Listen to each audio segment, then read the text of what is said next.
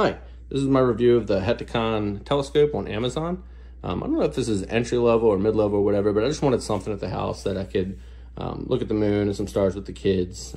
So this seemed to be the right price point for me.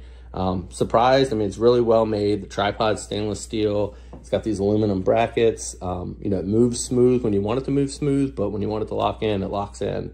Comes with this really nice carrying case and smaller case for the eyepieces. It does come with a 25mm eyepiece, 6mm, 10mm, and then the Barlow lens.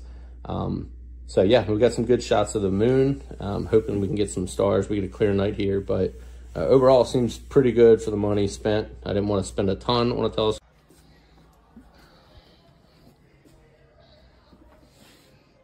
It seems nice and pretty sturdy. I put it together and noticed that this was loose and the plastic was actually cracked.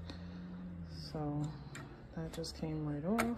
And I was trying to fix it back to see if there was something I could fix and do without, but it breaks more and more every time. So